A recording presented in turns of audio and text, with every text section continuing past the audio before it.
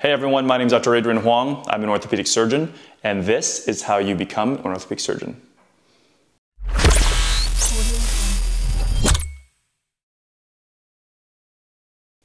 In this video, I'm going to tell you the top 3 things which I think really helped me achieve my dream of becoming an orthopedic surgeon. These are absolutely applicable to all the different specialties, so hopefully you can pick up something that will help you achieve your dream job as well. How long did it take? Well, more like 17 years. It sounds like a crazy long experience, and it is. But if you're dedicated to becoming a doctor, it is an absolutely incredible journey filled with amazing experiences. But that being said, there are 3 things that I think you need that will help you along the way. The first, hard work. The second, advocates and mentors. And the third, a horseshoe shoved up. Luck. I meant luck. You need luck. For me, this included 4 years of undergrad, doing a Bachelor of Science degree at McGill University in Montreal, Quebec. After that, I came back home to Vancouver to catch up on some credits. During this time, I also worked a couple of jobs and did my MCAT prep courses. Then it was another 5 years of med school as an international medical graduate in Ireland, which I did at the University College Dublin. After that, I was very lucky to match back into the first round into my top choice of residency programs at the University of Ottawa, back home in Canada. And finally, it was 2 years of fellowship, the first in orthopedic trauma at the University of California, San Francisco, and the second in upper extremity at the Hand Upper Limb Center in London, Ontario. That's it. 17 easy years. I never knew I wanted to become a doctor until much later in life. So because of that, I was always a little bit behind in terms of my requirements, so I had to work really hard to catch up. For example, during my time at McGill, I didn't realize that I wanted to become a doctor until the last 2 years of my degree. So for the first couple of years, I slacked off a little bit and was off experimenting with different courses. So to make sure I had all the requirements, I actually did some of them twice.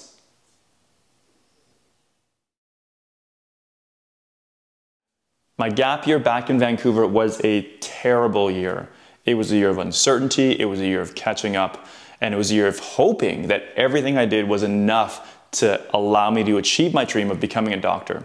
I worked really hard that 1 year and did everything I could to make sure that I was getting into med school. I was back in college doing my English requirements because I hadn't done them when I was at McGill. I was taking an MCAT prep course to make sure I aced the MCATs. And I was working 2 jobs. One as a busboy in an amazing restaurant called Chipino's. You gotta try it when you're in Vancouver. And the second was as a bank teller at CIBC. During this time, I had awesome mentors and advocates. My dad was an amazing mentor. I never felt pressure from anyone in my family, except for my grandparents, to go into medicine.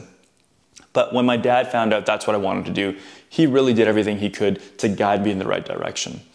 The people at both my jobs also knew what my goals were, and they were also super supportive in terms of working a schedule with me so I could study most of the day before coming to work, or at least have some days off in order to study. And I was really lucky to have found alternative options, such as studying overseas, either in the Caribbean or in Ireland or Australia. Everything I did during my gap year absolutely paid off, and I did everything I needed to do to get into medical school. I got straight A's on all my courses, and I scored in the 94th percentile of my MCATs. Unfortunately, after spending thousands of dollars applying to Canadian and American medical schools, as well as international ones, the only interviews I got were from ones in Ireland. And I barely knew anything about them, but I thought I'd go anyways because, you know, what do I have to lose? Unfortunately, I was not prepared, and I didn't even know you had to prepare for an interview. I thought you just had a chat. I didn't realize there were standardized questions that you could basically hash out beforehand. So I absolutely bombed my first interview. It was terrible, and I knew that, and I had this terrible sinking feeling coming out of it. At this point, I had essentially given up all hope that I was going to get into medicine.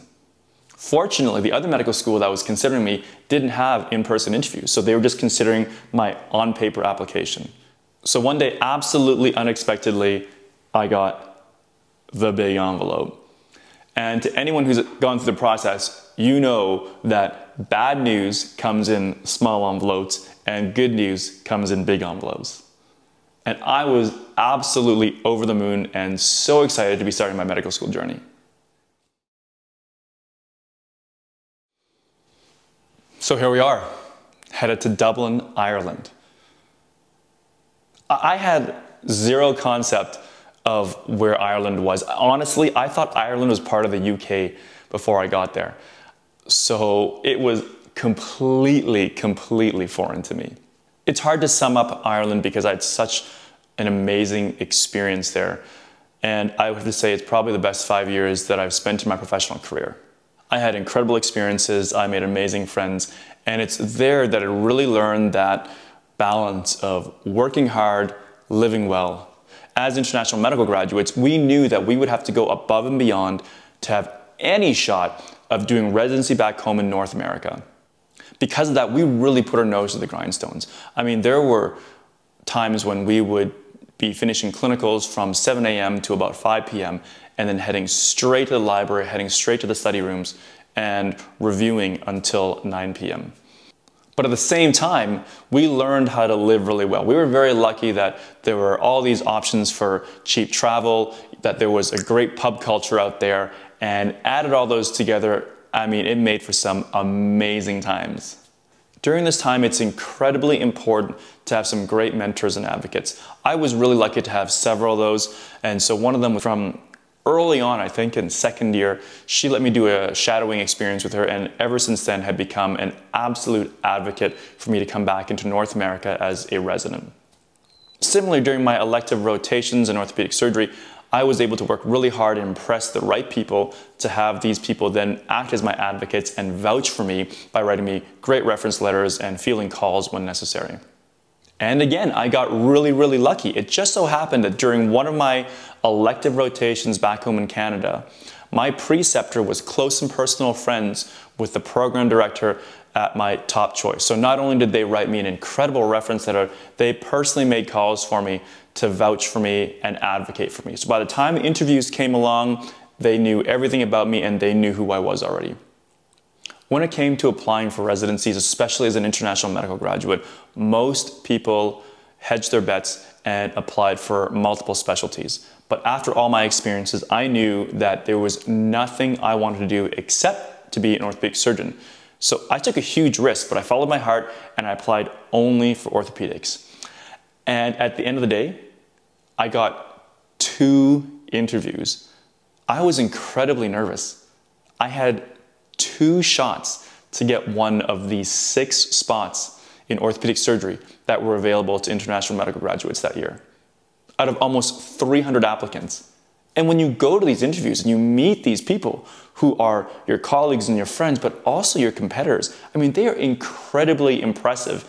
And that self-doubt absolutely starts to creep into your mind. But I remember I got into my interview and, I just decided to be myself.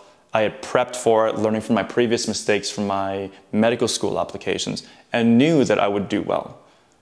And like I said, luckily I did. I was able to impress the people I needed to impress. I said all the right things, and I meant them, of course. But at the end of the day, I truly felt that I had done everything I could. And if I didn't get it, it wasn't because I had let myself down, but it was that truly somebody else was just better. And that's a pretty good feeling. So after interviews, it's the long wait.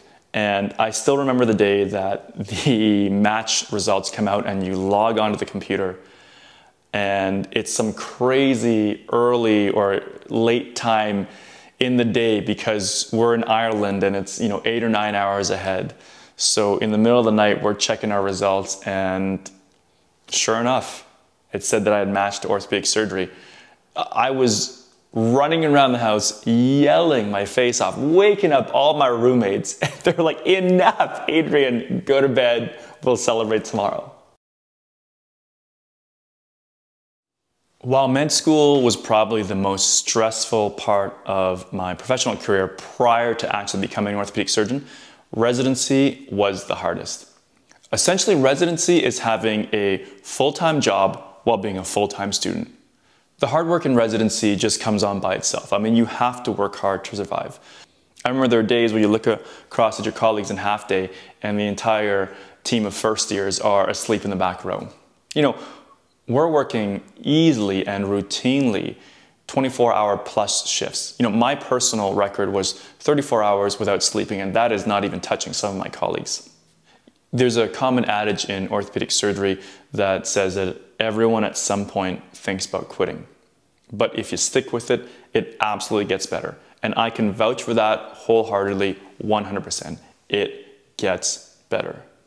In terms of residency, in addition to getting all the skills that you'll need, you also are trying to narrow down into your chosen subspecialty. And for me, I was really fortunate to have some great mentors in both trauma and upper extremity. I mean, don't get me wrong, the way you get them is by working hard, doing research, and being a nice person.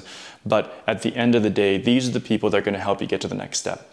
Without a doubt, I wholeheartedly believe that it was these people that really played a huge role in me getting my chosen fellowships. I was really lucky to match into both my first choice of trauma fellowship, which was UCSF, and my first choice of upper extremity fellowship, which was the Hand and Upper Limb Center.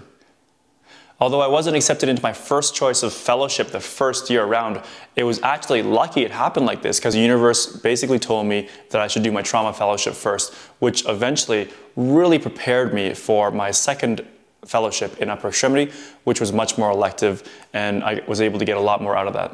After 5 bitterly cold years in Ottawa, we packed up and moved out west to sunny California.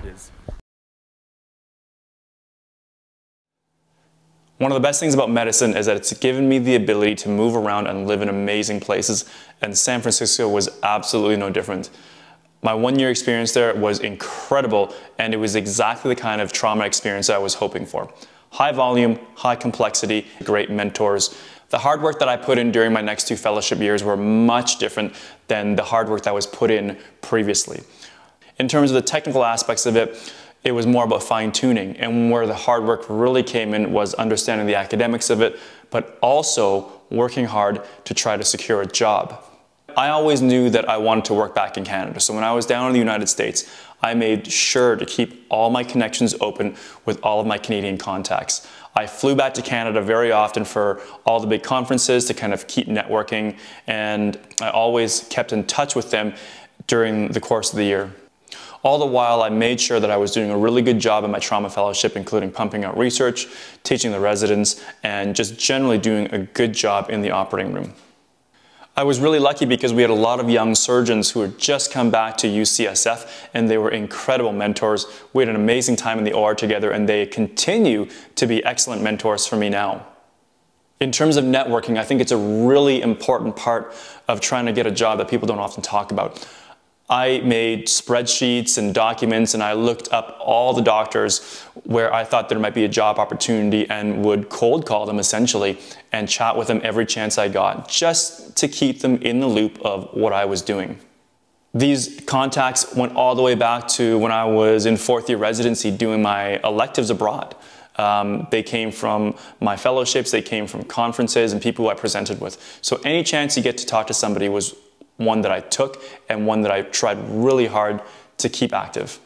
After a year in San Francisco, we packed up and moved right back to Ontario. My year at the Hand and Upper Limb Center in London, Ontario was without a doubt the best year of my medical training. I had amazing mentors, amazing colleagues, and incredible teaching in a pretty low stress environment. In terms of working hard, I absolutely showed up every day to the best of my abilities. Again, it's also about working smart. I knew that coming up, I would have to get a job in less than a year. So I picked up where I left off and went to all the major conferences, continued networking, and continued reaching out to the people that I created contacts and connections with. Fortunately, throughout the course of the fellowship, I was able to pick up some amazing mentors and advocates that really, in my opinion, put me where I am now. You know, they talk about standing on the shoulders of giants, and that's exactly what I think these 2 fellowships allowed me to do. Ultimately, I got extremely lucky and eventually landed my dream job back home in Vancouver, BC. It just so happened I was at the right place at the right time with the right people around me. A job posting went up that they were looking for a new upper extremity surgeon, so of course I applied for it. It just so happens that one of the senior partners there was a person that I had previously done an elective with. Another one of the partners was my senior resident in residency, and we got along really well. And finally, two of the partners there graduated from the same fellowship that I was currently doing, so it made it easy for my current mentors to go to bat for me. So here we are 17 years after the start of my medical journey, and I'm working my dream job in my dream city. Hopefully this shows you that it takes a lot of working hard and working smart. And with some great mentors and advocates and a little bit of luck, you can absolutely get to where you want to go and achieve all your goals.